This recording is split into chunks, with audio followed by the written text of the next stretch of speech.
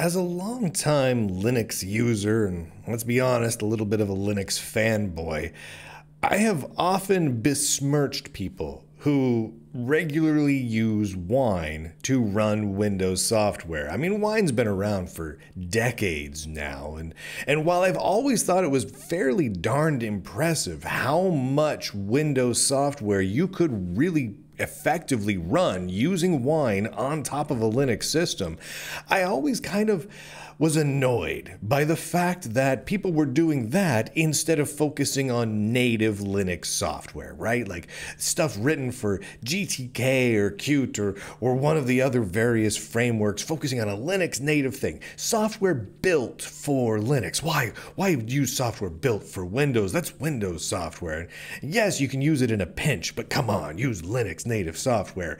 And over the years, my feelings on that have morphed a bit, and I'm now at the point where I'm a bit of a Wine fanboy. Oh my gosh. The Wine development team continues to absolutely blow me away in their nerdiness and their dedication to keeping old software functioning. Case in point, the latest development release of Wine, version 9.14, fixed significant bugs in Windows 3.1 software running under Wine on Linux. Seriously, like significantly weird, random Windows 3.1 16-bit software that like 4 people use nowadays, but you can run it really well under Wine. Specifically, check this out. This is from the bugs that were fixed in this development snapshot. They fixed bugs so that you can effectively run the 16-bit Windows 3.1 version of Civilization 1 under Wine on Linux. They fixed that because some of the dialogues weren't working quite right. They fixed it. Bug fixes against Windows 3.1 software. Really crazy to me. AOL 5.0. They had specific bug fixes for the installer of AOL 5.0. AOL 5.0 came out in 1999 and was one of the later versions of AOL that still supported Windows 3.1. So this is a Windows 3, also Windows 95 and 98 and whatnot, but it supported 3.1. So you can install a Windows 3.1 version of America freaking Online that came out in the 90s. The 90s. A quarter of a century ago under Linux, and it works. That is nuts. You can't do that on modern Windows. The 16-bit version of Civilization 1 does not run or install at all on modern versions of Windows. It doesn't. It doesn't support it. But you can run it under Linux with Wine. And there's a whole bunch of other things they add in here, like a crazy number of bug fixes. A lot of them are for games. A lot of them are for various other installers and whatnot. But the thing is, most software works. If you go check out the Wine HQ, if you go to winehq.org, they have an application database there where you can look through every random piece of Windows software you can possibly remember from the early days to now, and how well does it run under Wine in various versions of Wine. Well, like, you remember Ski Free, the old Windows 3.1 game? Yeah, it works great. It works fantastic. It works perfectly under Linux, under Wine. The same is true for Castle of the Winds. That was a great old Windows 16-bit Windows 3.1 game. And here's the crazy bit. This includes like versions of Office. And I've been doing this lately because why not? Microsoft Office 95, right, which was the first real big 32-bit version of Office. There's a historical thing there. There was a 32-bit version of Office, of like Microsoft Word 6, but it wasn't by and large used. And the first widespread 32-bit Office was Office 95. So I went and grabbed that. I'm like, you know what? How well does that run? It's perfect. It is perfect. It looks great. It's crazy psycho fast. I mean, it's like Greek's lightning. If you've been using like LibreOffice, and then you move over to Microsoft Office 95 on your Linux box, I'm telling you right now, psychotically faster. And you know what? It's a little bit nicer to use.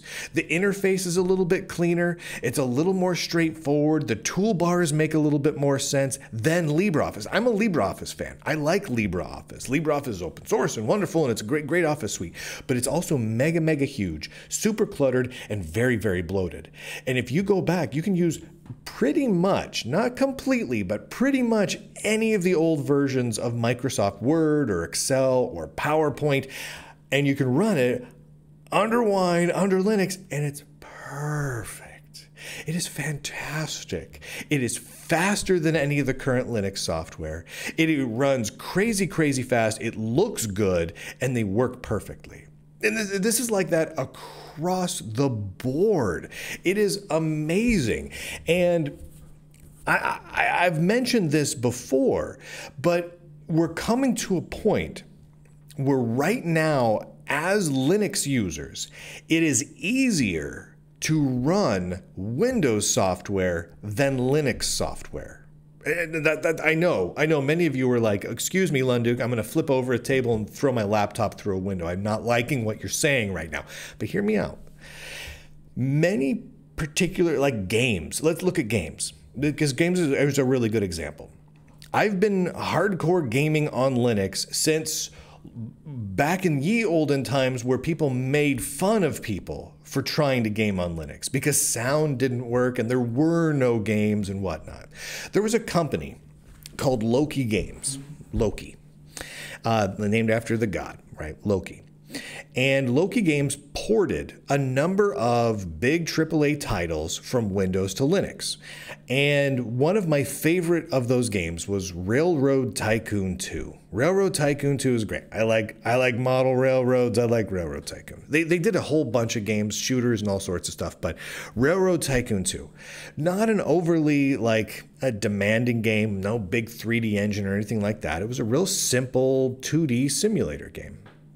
Well, I bought it in a box. Came on a CD. It was fantastic. It played great for years.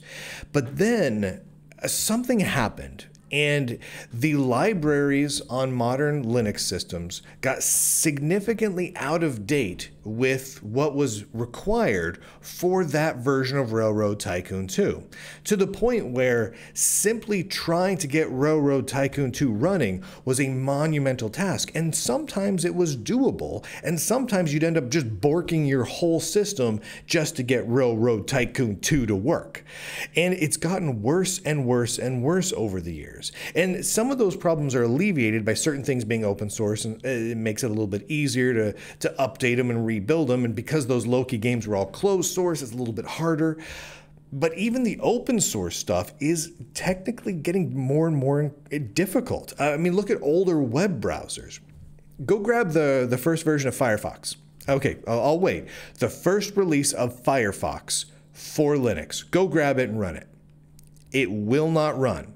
Right? The binaries that exist out there will not run on your system. Now you can get around that by creating like a chroot environment and installing a good, 24 or so specific compatibility libraries and kind of get it up and running, but it's a real challenge. And you can make that easier by creating an app image that includes all of those libraries in it, but that's only really doable if you've got the time and the expertise, or if someone else has done it for you, which for most things that hasn't been the case.